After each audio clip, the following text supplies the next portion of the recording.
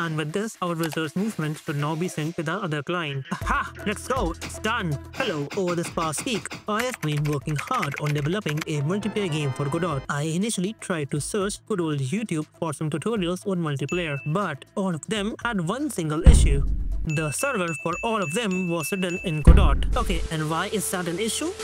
Because none of the common public cloud providers, that is the place where you host your servers on, don't provide any tooling support for GDScript, and I'm pretty sure that they will not for quite a bit of time. Again, what does it mean? It means that you would have to handle all the platform, the deployment pipeline, and the logging of your server all by yourself without any support from these guys. And if you ask me, that is very hard and moreover impractical. Why? Because your skills of making a server in GDScript won't be transferable to anywhere else. It's the biggest piece of dog shit that I have ever heard. Meaning that if your game becomes large enough where you eventually have to shift to other technologies to leverage their advantages like Go and .NET, you might face a very difficult time transitioning to them. So is it not better to start using them from the beginning itself? So my aim with this devlog is to not only show you my development process, but also make this a little technical walkthrough to have you start running a multiplayer server just like this. The core technology behind every single multiplayer game is WebSocket. Now, what is a WebSocket?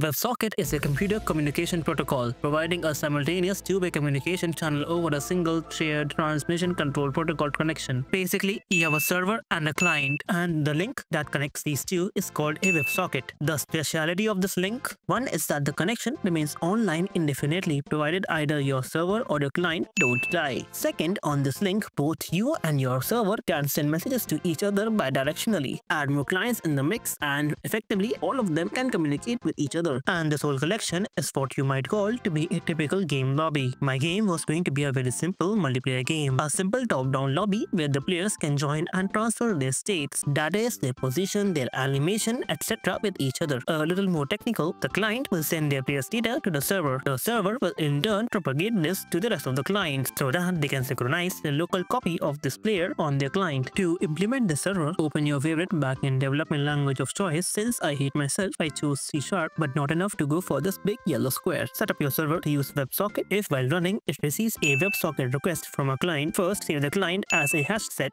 then receive the message from the client, and finally just relay this message to all of the other clients in the same hash set. In this scenario, your server just acts as an intermediary between the clients. Speaking of client, open a fresh Godot project, set up your level and the player with your favorite sprite that you stole shamelessly from the internet, set up and run the game till now to make sure you haven't forgotten basic GDScript. Make a new script in your level, mention the server URL you wish to connect to, make a new WebSocket client, poll this client with the server in every frame. If the connection is still open, first you send your player state to the server and then receive the incoming messages from it. Once received, check if the proxy of this remote player, aka the enemy with the same ID, already exists in your level or not. If not, instantiate it and add its entry. Then, or if it exists, update the state of the local enemy with the incoming one. Some keen-eyed one of you might have noticed that my server is technically running locally on my machine. So it is not technically a multiplayer, and to those people I would like them to have a look at the beautiful world of local multiplayer. And to the normal ones, remote hosting is expensive, man, and I'm dirt poor, so please like and subscribe this video so that I can become monetized and actually afford a fucking server. And if you have already done so, then why not go ahead and check out some of my other devlogs right here. Oh, and by the way, the game is complete. Okay, bye.